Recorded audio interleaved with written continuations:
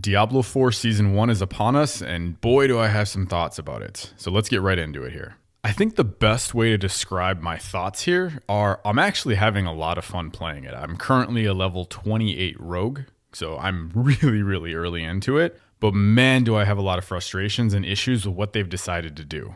And I will just start this off by saying I actually am a fan of the whole collecting of caged hearts and just the new monster spawns and such that are happening just organically as you're going around the map and playing the game while leveling. But the problem is that's about where it stops for me because I don't think there's enough new here. And most importantly, there's a lot of things that are really convoluted and really screwing up the fun this game is supposed to be. And I'm actually going to mirror kind of what I'm saying here with the Campfire that the Diablo 4 developers just had recently after a pretty catastrophic response to what people thought of the most recent patch of this game and all the nerfs that were hit with all the different classes. And when I listened to that Campfire event, what they were trying to do with all the nerfs was to bring up all of the other builds to make it seem like every class had a lot of diverse options. The problem with that is now it is just a harder and slower experience overall leveling because nothing really got stronger per se. Our character level went down while the enemy level went up. And that's not how you need to address something like that in this style of game. But honestly, I think my two biggest complaints, my one complaint that I even had from the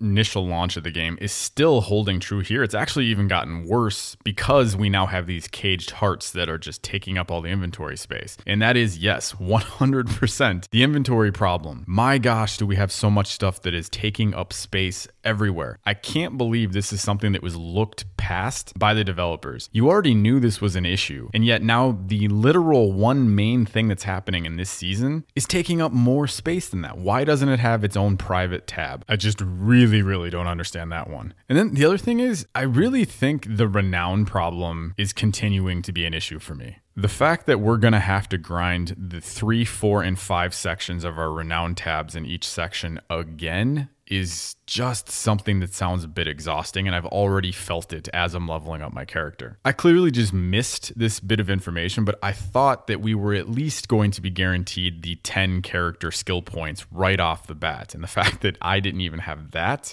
was really frustrating. And honestly, I'm all for exploring the map, but I really don't understand why we just can't have access to all the teleporters again. The fact that we have to go back and retrack through all the different parts of the map to unlock the non-main city teleporters again just felt a little bit troublesome and clunky. And I think that's the word I would use for the start of this season. It just feels a bit off. I was actually talking to my brother, the one who's not on this YouTube channel, and just asking him like where he's at for the season. And he hasn't even wanted to get started yet because he's struggling just playing by himself. Something that, at least in Diablo 3, was never that big of a concern. And it does feel like with where Diablo 4 is right now, there's just not enough stuff or milestones to keep people interested throughout this grind. Because again, the beginning of the season now is getting yourself from 0 to 50, which is what we did when the game launched, but we had the campaign to keep us entertained. Then that grind from 50 to 100 right now, there's just not a lot of in-game stuff to keep you invested in challenges to shoot for.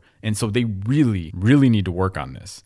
And to their credit, they've talked about the fact they know that this is a problem, but it might be a while till it's implemented in the game, and you could end up seeing a drastic amount of people leaving this game for a while because of that. But so really quickly here, I did just want to address some of the things they did bring up in the Campfire because again, it is all stuff they're saying, it's not implemented yet. But from what I could tell, there was a lot of really positive things that came out of this. So as long as they hold true and at least do 75% of what they talked about in that little event there, I think that's going to be really good for Diablo 4. So let's go over a couple of things that they said they're going to work on. Literally right off the bat, the first thing they said is they're never going to implement a patch like this previous one where they just hardcore nerfed all of the best builds in the game. So going forward, in order to kind of help builds out, buff the ones that aren't working, don't take away from the ones that are. Outside of, I know there was like a Druid build that literally was hitting for like trillions of damage. Yeah, that probably needed to be fixed. I talked about having milestones earlier, and they actually even brought this up during the Campfire event. From levels 50 to 100, they realized there's not enough points that make it feel like you've achieved something, and you're kind of following this like step ladder program of sorts.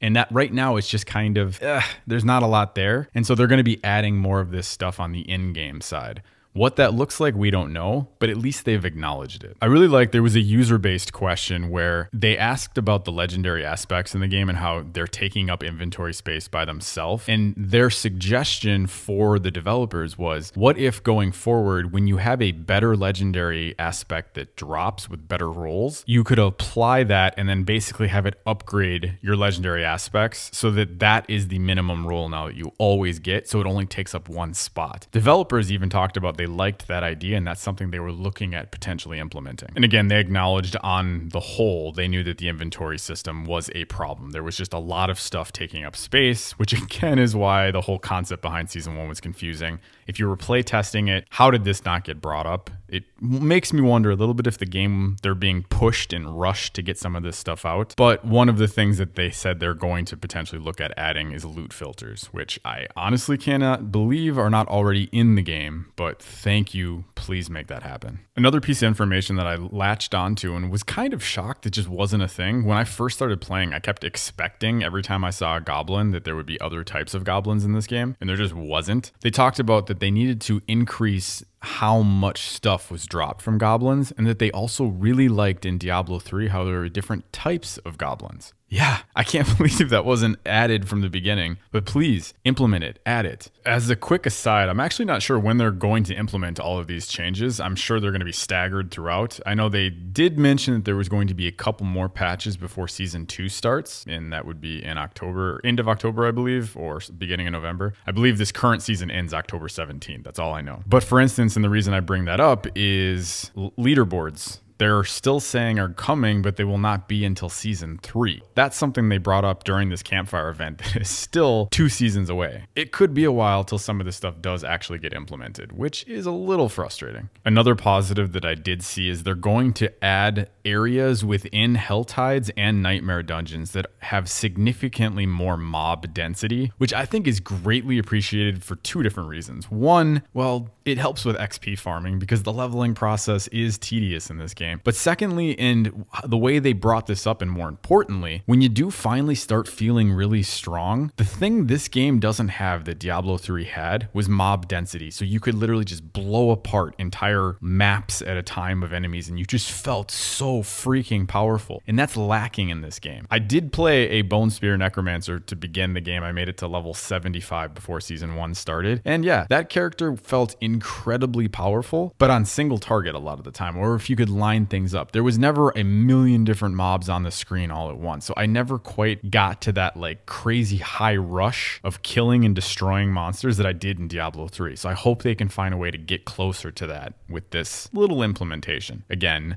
who knows when they add it. And then just another really small thing, but would be greatly appreciated as well, is they talked about bringing in loadouts so that you could have multiple loadouts saved so you didn't have to constantly swap items in and out all the time. This is in Diablo 3. If you're going to play a game that has multiple different builds, and you've stated yourself as the developers, you want lots of different build options and variety in the game, why wouldn't you offer loadouts to begin with? I mean, there's just a lot of really head-scratching decisions that went into this. But yeah, so I guess I didn't want this to necessarily be a negative video. I definitely have my concerns with where Diablo 4 currently is in its state during season 1. I'm still having fun, but I'm not everybody. And I also didn't grind all the way up to level 100 like a lot of people did to start the game. So I could understand some of these implementations, and the way that season 1 is going is even more of a grind than it is for me. For now, I am having fun. I will continue to keep playing. I would love to see if I can get my character to level 100 for this season. Might be a little bit difficult just because of time, but I'm gonna try. So if you're interested in seeing some rogue based videos, let me know. I definitely plan on making a couple more and getting more out there, at least until Starfield comes out, which there'll be plenty of videos on that one too. But yeah, if you guys have any questions, are there things that you're not liking? What's frustrating you? Do you like some of the changes that are being talked about here? Let me know in the comments down below, and I will react to them appropriately as soon as I can. Hope you all are having a wonderful time with this game, and we'll see you soon.